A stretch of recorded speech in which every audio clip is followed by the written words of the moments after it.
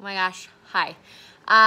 This is my very first YouTube video and I've never done this before, but I wanted to because there's so many things I want to talk about and so many things to share, and it's something new for me. And if this video is actually posted, know that it took a lot of girly balls to post it because I've probably had it on my phone sitting there forever because I was so nervous. So please don't judge, love. Anyways, so my name is Janessa. Welcome to my very brand new, super new channel.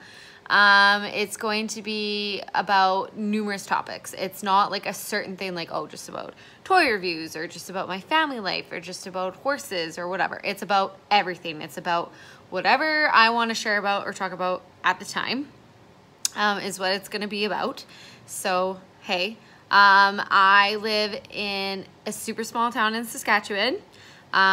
Grew up here, wasn't born here, but I grew up here on a small family farm with my dad and my younger sister. Yeah, graduated here, moved away, lived in a city, dated someone I shouldn't have dated, wasn't a good idea. That could be a topic. It will be a topic. Finally got out of that, moved on, lived in a different city with friends and family, did really good, rebuilt myself.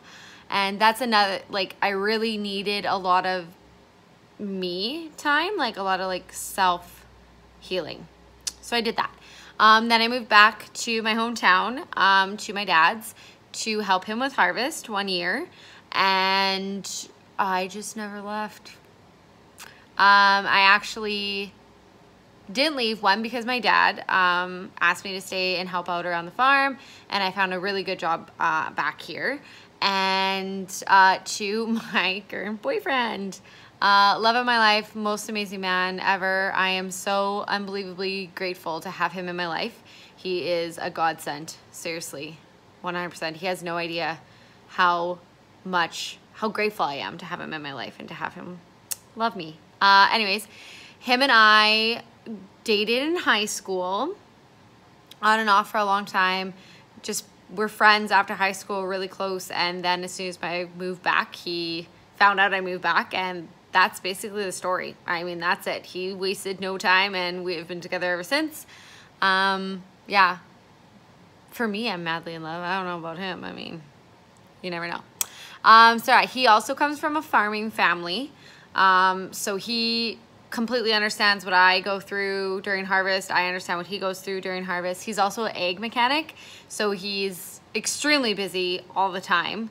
And I completely understand why that is, right? And when his busy times are and why it is like that. So there's that. That's really nice. Yeah, so live in a small town, still live here, still help my dad with harvest, have a full-time job. We have a beautiful home together.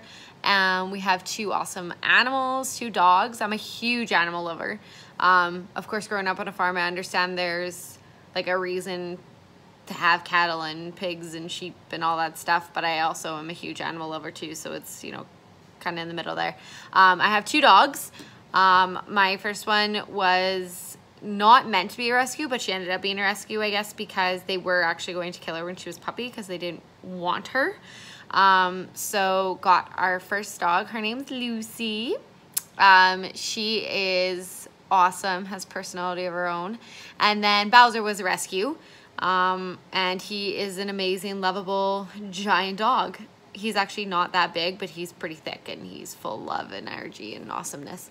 So that's another thing about me. I'm passionate about animal rescue and making sure they go back into good homes. I really don't like hearing about animal abuse or animal neglect or any of that. I don't like that. I'd rather somebody give me their animal because they can't take care of it, they don't want it anymore or something like that, than them beat it, torture it, starve it, abandon it. I can't handle that. It really makes me upset. So that's another thing about me. I also really love children. I'm a big kid lover, so that's another thing, you know, any type of abuse in any kind of family ways or anything like that really upsets me. And like people abandoning kids, that just upsets me too. So yeah, that is a little bit about me. I'm sure there's lots more I'll talk about. I have a million topics to talk about, and I hope you subscribe to learn more and to chat with me. My channel page is definitely going to be 100%.